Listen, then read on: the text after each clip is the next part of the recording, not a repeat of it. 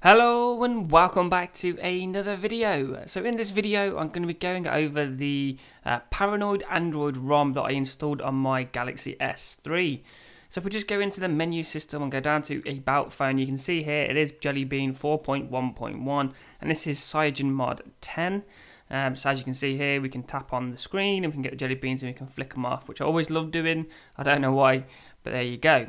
So if we just go back and we can have a look at how this ROM works. Now this ROM gives you quite a few options for the way you can have your menu system look. So for example, you can see here, this is the standard way, the standard look, of the menu system. And we do have a section here called Paranoid Settings. If we go in here, we have some more options and we're going to go into Configuration. Now here we can set the different modes. So at the moment I'm on the stock with the hybrid mode off. You've also got like tablets, we've got a phablet mode and all of that business. So what I'm going to do is actually change the mode from the normal mode to stock UI with hybrid on. Now when you change the modes you do have to restart the phone every time. So I'm just going to restart it and you'll see when it comes back on you actually get a different logo. That's the Paranoid Android logo. And then when it comes back in we're going to unlock the phone. And then once we've unlocked it, you will go into the menu system and you'll see the difference. So if we just go to the settings button and if we go into system settings, you can see now it is in hybrid mode. So it's now split down the middle, very similar to like a tablet would be. So we can scroll on this side, tap on a particular menu item, and then it will populate the menu items on the right hand side, as you can see, which I think is quite nice. And this is, like I said, the hybrid mode. Now we do get quite a few options with this ROM, so you can see here we have Paranoid Settings, System, Themes, Lock Screens and Launcher.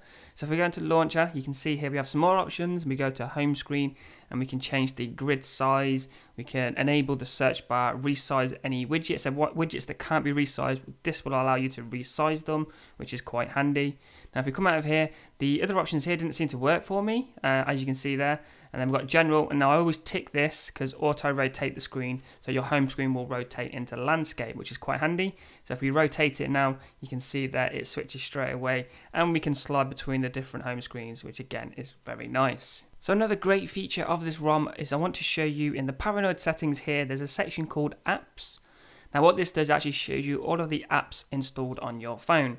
So as you can see here, 1Password, browser, all that good stuff. But at the very bottom, you will see the YouTube app. And there's a cool trick that you can do with this. So if you tap on here, you can see here we have a section called size. Now this is the text size in the application. So I'm going to leave that on the default. This is the size of the application itself. We can force the settings if they don't work. And we've also got the larger screen. So what I'm going to do is I'm going to come out all of this. I'm going to go into the YouTube app and I'll just show you. This is the standard application that you get on your phone, which everyone's probably used to by now. So as you can see here, nothing really different. So now what I'm going to do, I'm going to come out of here. I'm going to go back into System Settings, Paranoid Settings, and then back into the Apps one. Now what we're going to do, we're actually going to change the application into tablet mode. So all we're going to do is slide across and we're going to change this setting here from 310 pixels to 1280. Now we're going to save that with the little save button at the top. We're going to tap on OK, and then if we just come out of this and if we just close down the app and then reopen it, you'll see a completely different YouTube application. So if we just give it a second to load, you'll notice straight away, for one, it's all black. Two, we have different tabs at the top and we can see way more videos than we could in the previous one. And you get this nice sort of sliding effect as you go through all the different videos. And that's by changing one simple setting in the settings of Paranoid Android. Now you can do these. On other applications as well, but I just wanted to demonstrate it with obviously the YouTube app because that's quite a lot different from the standard one on the phone. So one of the options in the system settings here is in status bar. So if we tap on that and if we come down the screen, you can see here we've got brightness control, which allows you to adjust the brightness, actually sliding your finger across the top of your phone, which I found very useful. So all you have to do is hold your finger and slide it to the left hand side and the screen will dim. And if you hold your finger on the left and slide it to the right, the screen will go really bright. So I just found that very simple and very easy to use. Now the Gmail app comes alive in this mode. I can see my folders, I can see all of my emails. So again, if you use Gmail on your phone, this is very nice. Now you do get a couple of extra applications with this ROM. So if you have a look here, we get Apollo. We also get the DSP Manager, it's like an audio thing. And then we also get this nerdy one, which I love, is the Terminal Emulator.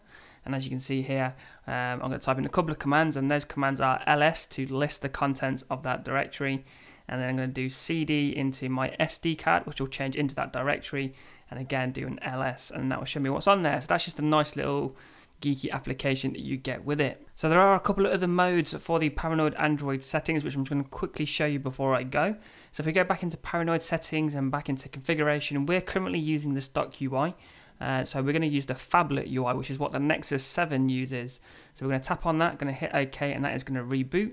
Once we come back, you can see here nothing has really changed that much, but if we pull down the notification tray, you can see it's shorter and it's like brought in on the sides, which is a little bit different. And then again, if we rotate, you can see that again nothing much has really changed, and again we drag down the notification tray and it's over on the side. So we're just going to change the mode from Phablet to Tablet Small UI. I'm going to restart the phone, and when we come back you can see the notification is now on the bottom of the phone, it's no longer at the top. So if we unlock the device, you can see we have the time, and we can actually tap on that and we can bring up the notification, and if we actually tap on it again, it actually brings it up fully, and you can see that looks completely different to what the Phablet mode looked like, and also the hybrid mode. So some people may prefer having the notification section at the bottom of the phone instead of the top, because the phone is quite large, and stretching your fingers all the way up to the top to pull that down can be a bit annoying at times. So yeah, this may benefit some people. So I just want to thank you for watching this video. If you found it useful, please give it a like. If you're not subscribed to the channel, click the subscribe button just above. You can also follow me on Twitter at Matt Saunders MCP. And as always guys, I'll catch you all in the next one.